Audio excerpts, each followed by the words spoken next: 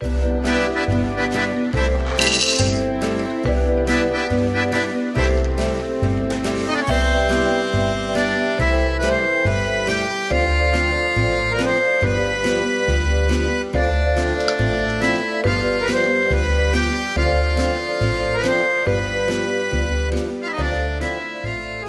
everybody, I'm Tom Vasel. Welcome to Board Game Breakfast. It's been a week. We were at the UK Games Expo. We were at Come On Expo, and you're going to see videos for those this week, but we're back to normal. Q&A today.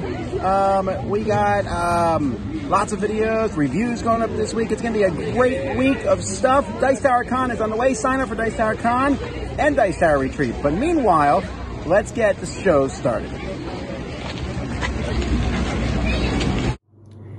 Hey everybody, so I'm recording this episode all over the place, but I wanted to talk to you for a moment about a couple of exciting things. First of all, there's the contest. We ran a contest last week for bulk. Where the winner of that contest, you will be notified by email if you won it. So if you don't get an email, I apologize, then you haven't won. But you can enter one last time. We're having one more contest for bulk. To enter this contest, you just need to email us at contest@dicetower.com. And in the subject heading, put bulk 5, B-A-L-K 5. To enter the contest, you just need to go to bulk.co, B-A-L-K.co, and tell us what if two players bid the same highest card in the new game bulk. All right, so that's all you got to do. Go there, find the answer to that question, email it to us, and the winner of this will get a $50 gift certificate to Amazon and a copy of bulk. All right, let's now talk real quickly about a cool announcement I like to make, is that you guys know that I work with Arcane Wonders on the Dice Tower Essentials line for great games. Well, we like to announce that a new game has been added to the line. I don't know exactly when it's coming to America, but it's one that I'm a big fan of, and that is Smartphone Inc. So Smartphone Inc., a fantastic game, will be distributed in America under the Dice Tower Essentials line, and we'll be announcing soon how the timeline for that works, but we're hoping to have it out this year. Other things that I found on the internet, I found a thread on Reddit about unwritten rules in games. So what are these unwritten rules? Of course, a lot of the things that people wrote are not my unwritten rules, of course, but I found that to be an interesting thing. Maybe I'll do a video on it at some point. I also found a thread about in-game honesty. And there was a discussion on that, right? Like, how much can you basically just lie right to someone's face in a game? Obviously, in Werewolf, it's okay to lie right to other people, or social deduction games. But what about beyond that? Can you lie to people in a game? Obviously, different opinions on that. There's a new Dungeons & Dragons commercial. If you haven't seen this one, if you're a fan of the old DnD cartoon, they found actors that looked a lot like them. Of course, this is a commercial from Europe, so I don't think I found an English version of this commercial, but it's selling a car. But it's, you know, it's nostalgic. Board Game Geek, I found a geek list called Regrettable Puns I Used When Playing Board Games. That was pretty funny. You can check out that list. Isaac Childress, who designed Gloomhaven, wrote a long post about 18xx games where he talks about the good in them and the bad, and him playing them, the positive things about 18xx, and maybe the negative things. I thought it was a very interesting article to read. And Restoration has put up a Twitter about the timeline of all their different games that's coming out, and there's some new stuff on there, so you can check that out. That's what I found on the internet this week. Let's keep going.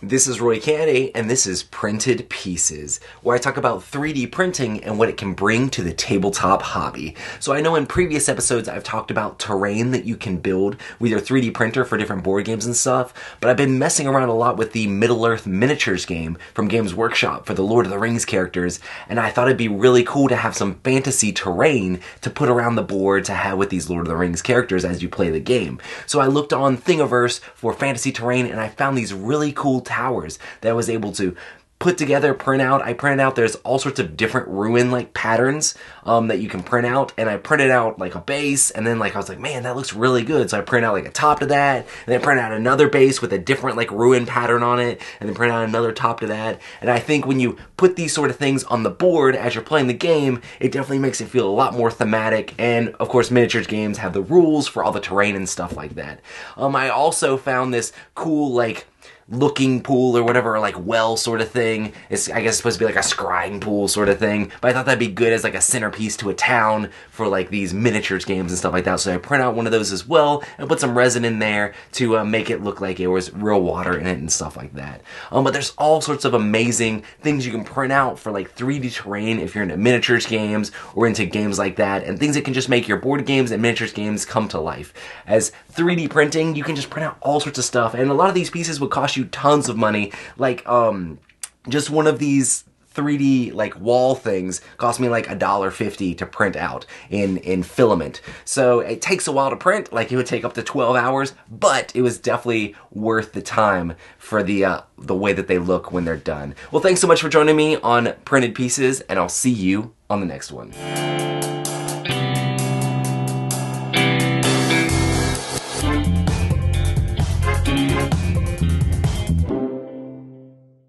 Hi, Mike Felicio from Solo Mode Games. I'm here to talk to you today about a new game called Alter Quest. It's on Kickstarter now with Brady Sadler and Adam Sadler, and I'm going to give them the floor. Have at it, gentlemen.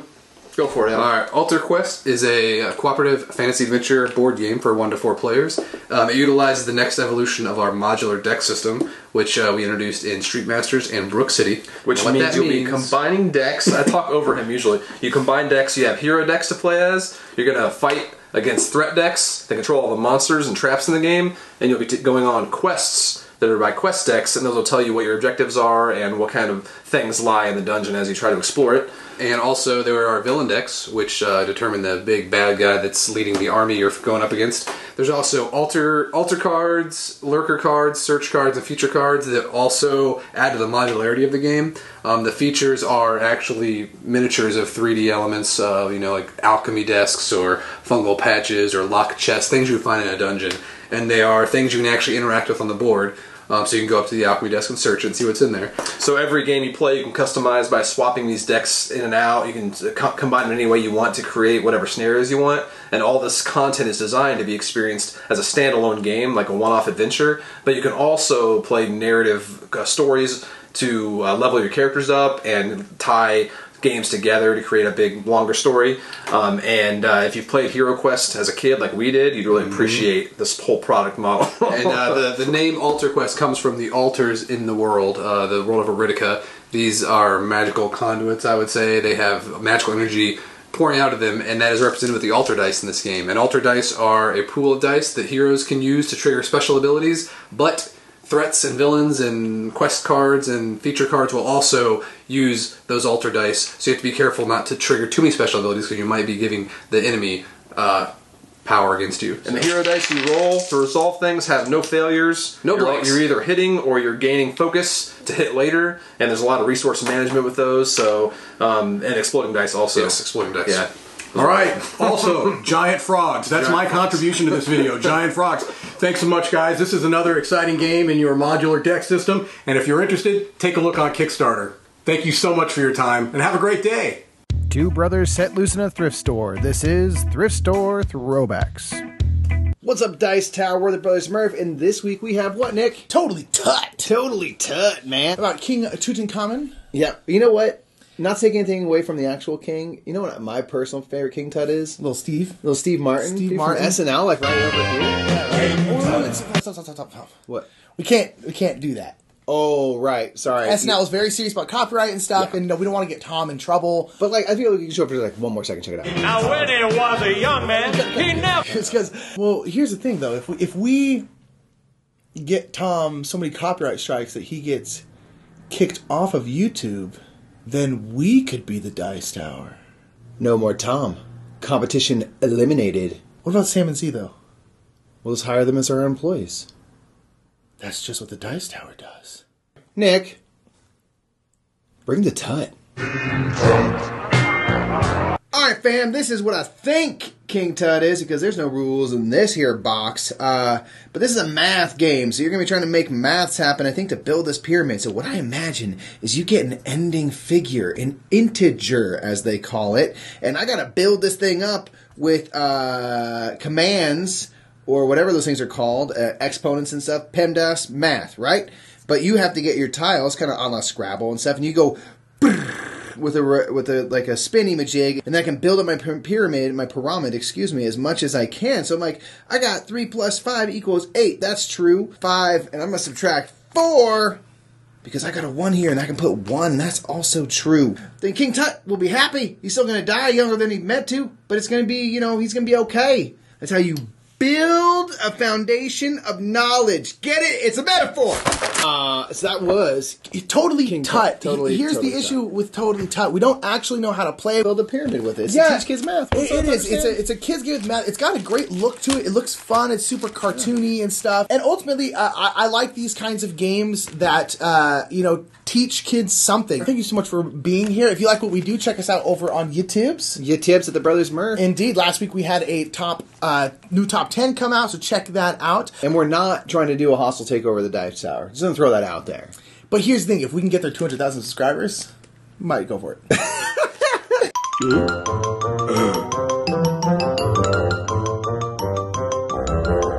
Alright, so what's coming out for the Dice Tower this week? Well, lots of reviews. I'll be taking a look at the new expansion for 7th Continent. Very excited about that. Well, I don't want to spoil it because I'm not going to say that it's awesome yet. But that's coming up. Several other reviews we're going to be doing over the course of the week. You're going to see a lot of footage, as I said, from the UK Games Expo and from Come On Expo, so you'll see some videos for those go up. We're going to be doing our top 10 language-independent games, so talking about that. I believe we got a playthrough coming up near the end of the week, so there's a lot of cool things coming. It's kind of a normal week for us, but like I said, there's Testing Tuesday tomorrow, all that stuff. Of course, Dice Tower, the podcast itself, is going up each Tuesday, and lots of other podcasts, which you can find on DicetowerNetwork.com. Lots of stuff. Join us this week. Hi, we're Board Game Opinions. My name's Jonathan. I'm Steve. I'm Amy. I'm Mark. And this is our speed quiz where contestants, these guys, are attempting to guess as many games as they can within a certain category. And today's category is deduction games. So I searched on Board Game Geek for anything that technically has been listed as a deduction game. And you're going to get 2 points if it's a game I haven't played, or 1 point if it's a game I have played, as always. And we're going to start with Mark. Off you go. Chronicles of Crime. Yes. Avalon. Yes. Deception, Murder in Hong Kong. Yes. Fear of Dracula. Hang on, let me just find it. Where's it gone? Oh, it's there. Resistance. And you're going too fast for me yet, Amy. Gosh, I forgot now. Werewolf. Yes, One Night Ultimate Werewolf. Time Stories.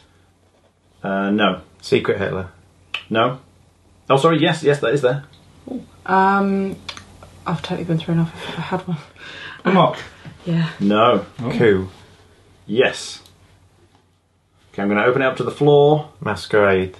No. Spectre Ops. Yes. Tragedy Looper. No. Sleuth. No. Shadowhunters. No. 2 Rooms and a Boom. No. Mafia de Cuba. Just a few seconds. No. Detective Undercover. The true crime stories. No, and that is the time. So give me a second to add up the scores and we'll see how they did. Alright, the scores are in. So Steve got 4 games, Amy got 2, and Mark got 3. In fact, I played all the ones they mentioned, so there are no 2 pointers there. Were there any that you thought of that they didn't get? That's our list. The other things you could have had would have been Codenames, Battlestar Galactica, Dead of Winter, Cryptid, which Amy got just after we stopped the time limit, Mysterium, Love Letter, Lord of the Rings, The Confrontation. So yeah, lots and lots of possibilities there. Alright, thanks very much for watching. We'll see you next time. Bye. Hello, and welcome back to Retro Board Game Corner. I have a picture for you. Maybe you can guess what game I'm going to be showing. Yes, Jack, my heart will go on. Here I have The Sinking of the Titanic, published in 1976 by Ideal. This is a 2 to 4 player game in which you're rescuing passengers off of the Titanic, getting them into lifeboats, and waiting for the rescue ship. Let me set this up and show you how it works. This is what the game board will look like set up. First, everybody's going to pick a color, and then everybody's going to draw a passenger card. The passenger cards have numbers on the back, and that's what you need to go for to rescue that passenger. You're going to roll 2 6-sided dice and move along the ship. Every time you reach a blue space, you're going to get a water token. Every time you get to a green space, you'll get a food token. When you reach the correct number room that you have, you'll just flip it over to signify that you have rescued that passenger. You will then draw a new card and look at the number, and then that is the next room you have to go to rescue that passenger. Every time you roll a 1 or a 6 on the dice, you have to sink the ship. And you sink it by moving it to the next notch. So again, every time you roll a 1 or a 6, you move the ship 1 notch. As you can see, the ship is starting to sink. Eventually, the ship is going to go ahead and sink all the way. And as the ship is sinking, it's going to put the lifeboats into the water. So once that happens, you can go ahead and get into the lifeboat. And then start moving along the sea path. When you're moving in the ocean, and every time you roll a 1, you'll take a sea adventure card and do whatever it says. When you come to an island, you will take an island adventure card and do whatever it says. As the boat continues to sink, a rescue boat will pop up on the other end. The first person to get to the rescue boat with at least 2 passengers and 2 food and 2 water will win the game. There's more rules to this game, but I just gave you a quick overview of what's going on. When this game was released, survivors of the Titanic supposedly sued the manufacturer, which forced them to take it off of the shelves and rename the game Abandoned Ship. Everything was the same, the artwork, the tilting ship, but the words Titanic were completely taken out of the game. Well, that's all the time I have for now. If you have a comment below, or you can tweet them to me at RetroBoardGamer. And as always, may your rolls be high.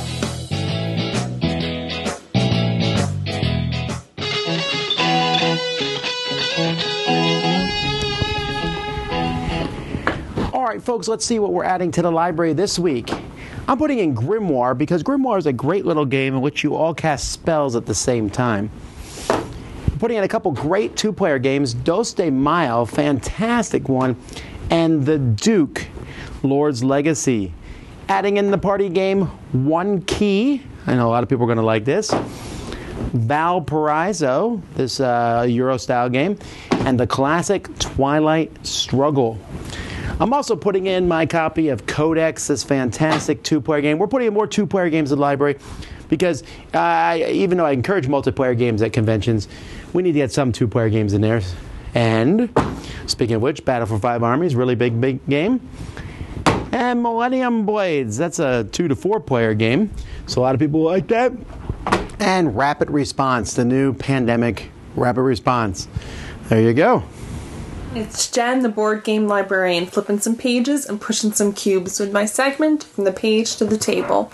This week, we're going to travel to a magical world of The Night Circus by Aaron Morgenstern. Under the black and white tent, we have dueling magicians, we have a feast for the eyes, and we're sensing all different things. In this book, we have 2 characters who are growing up learning magic and learning for an epic duel. They've never met each other, however, and this romance starts budding between them. It takes place in the past, and it has this wonderful element where it kind of travels back and forth between the future. That's part of the magic of the book as well. They're honing their craft. They are looking for this epic showdown at the end. And Aaron Morgenstern does a really wonderful job at capturing that. So, of course, why would I not pair it with Drakarian?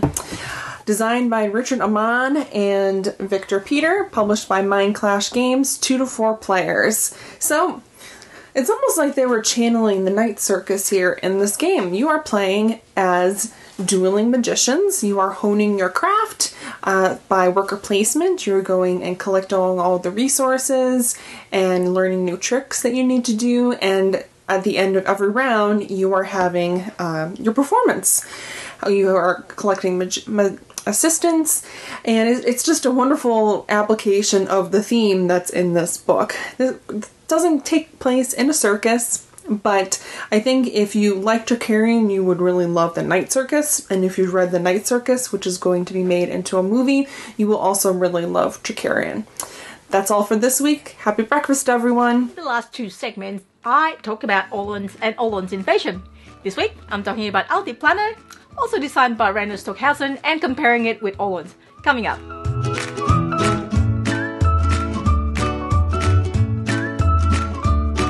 Hi, it's Stella from Meeple University. Hope your week's been well.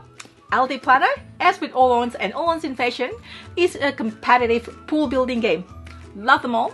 With Orleans Invasion is one of my favorite cooperative games I've played. The main difference in Altiplano compared to Orleans is that in Altiplano, you actually used all the chips you have in the bag first before putting it back to the bag. Game comes with player box where you put all your used up chips there. The other difference is that the chips you drew and didn't use in the previous round, if you live in your planning phase area, they count towards your drawing limit in the next round. I think I like these mechanics better. Means that you use all the chips you have and the circulation is more even and more controlled, less random. The game is also encourage you to more thinning out your deck by moving your chips to your own private warehouse, not a common area. This also gives you more strategy as there are rules of placement in the warehouse to maximize the points you get. The other big difference is the location part in Altiplano. It is very interesting where you need to have enough movement to be able to do your action in certain location. I love it. It adds another layer of strategy and complexity.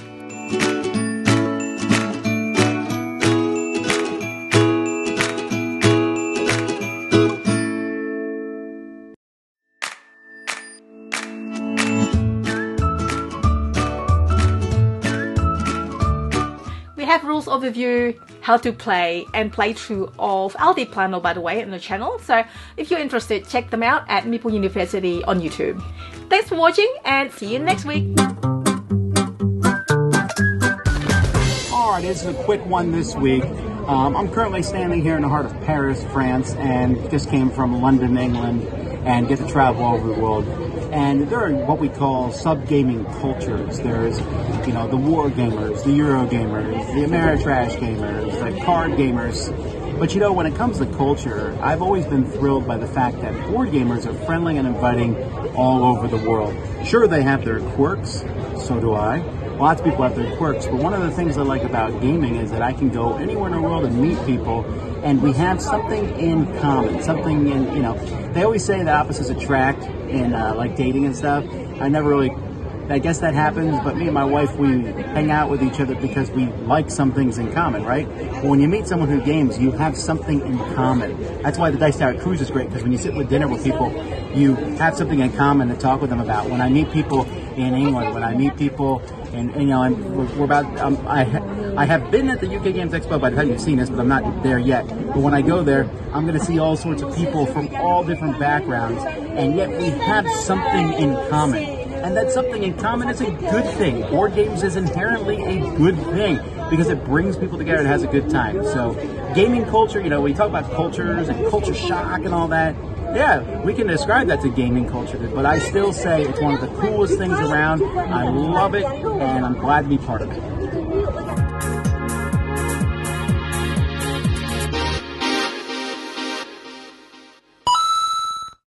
Hey guys, it's Nick, and we're back with Mental Health Minute, and we're going to talk about that game. Yes, that one. Your favorite one. The one you will always play. The one that nobody could come up to you and say, hey, do you want to play this game? And you say, no, I don't feel like it. That doesn't happen. You're on your way to work and someone says, wait, do you want to play a quick round of this game? Oh, I do like my job, but let's go. Let's play that game. Why do you have that game? And everybody has that game. That game they love. The game that they can't not play if it's offered to them. Everyone has one. I have a game that I love that stays with me forever. It's never going away. And I will play that game whenever someone offers it to me. Caverna would be mine. we as gamers love certain things, and certain things about games, whether it's nostalgia, mechanics, art, experiences, memories, what have you. Everyone has things they look for in a game, and some games just offer all of it to you. All of it. And what do you do when you have all that in front of you? You try to make other people like the game, so you try to play it as much as possible. What about your favorite game makes it your favorite? What about your connection that you have to the game, from your brain to the game, that makes you just need to play it sometimes? Just always wanting to. Also, what is that game that you guys picked? Caverna is mine, but what about you? Let me know in the comments below. And please, go play that game today. Have fun with it. Enjoy your breakfast. Today's episode is... We're going to be looking at... Uno! Drop it.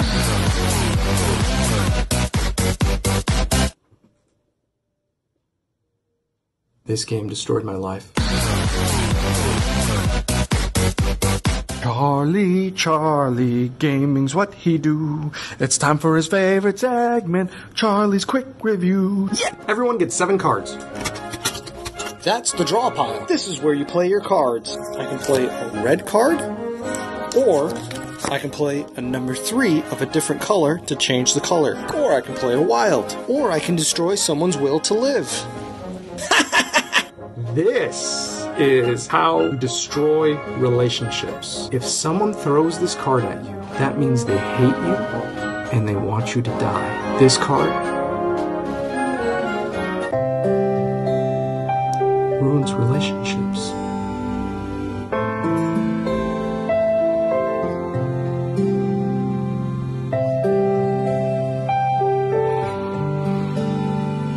Come on, you can do it. Just get through it.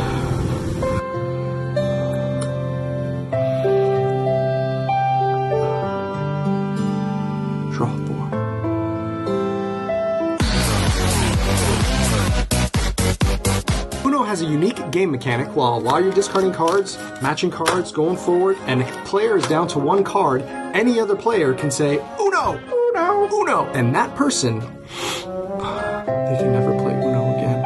It's in the rules. I'm sorry, Dad. I know you only had the 1 time. Please come back. Uno's super fun! You haven't played Uno? Uno is Spanish for terrible card game. With all the colors, numbers, and coordination you have to do, Uno is a great game for kids to learn how to hate their family members. Wow, Uno, that game's the best! This game definitely didn't cause a rift in my family that made it so that now we can never play board games together ever again. The greatest 1 Spanish word card game I've ever played. Thanks, Mattel! Now the experts here recommend hiding all your cards behind 1 so that when you're playing, people say, I'm gonna get 'em. Uno, Uno, Uno! And you say, I got you!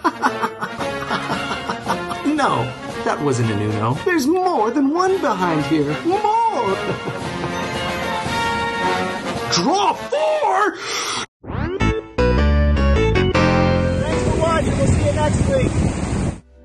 Thanks for watching Board Game Breakfast. Tune in each week for your daily dose of gaming goodness with Tom Vasel and all the gang. Until next time, I'm Eric Summerer, and you've been watching Board Game Breakfast, a Dice Tower production, sponsored by Cool Stuff Inc., an amazing place to buy board games. Cool stuff in stock at Cool Stuff Inc. Go for it.